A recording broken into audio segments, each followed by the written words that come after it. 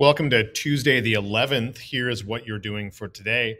So remember, last day to submit any late work, absolute last day, is this coming Friday. I will not accept any work after this coming Friday. The final poster I've extended until Thursday.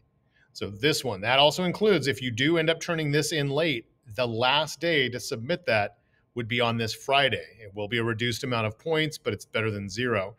But you'll submit that here. It's going to be the PDF and your Illustrator file.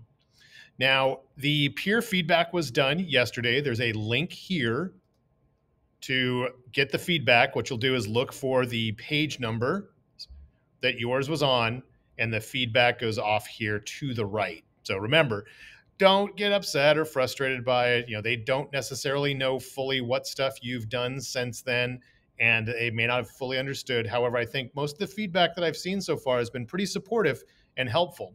So keep that in mind as you look through it.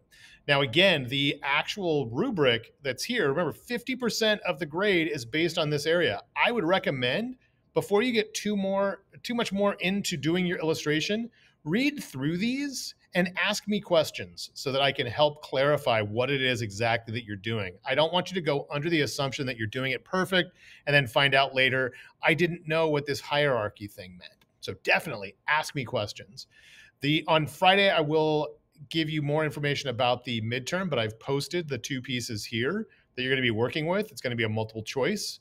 And you're going to have a hands-on Illustrator tracing where I'm going to give you something that you're going to trace. And there's about 9 simple objects that you're going to go through. And I'm going to be pretty picky on it. So make sure you get a chance to practice with the pen tool. The study guide materials are here. Again, it's all of the same questions that you've had for the last 3 quizzes. So you've seen every single one of the questions that could possibly show up on the midterm because it's already here. If you did not do well on those, I'd recommend definitely study through the stuff.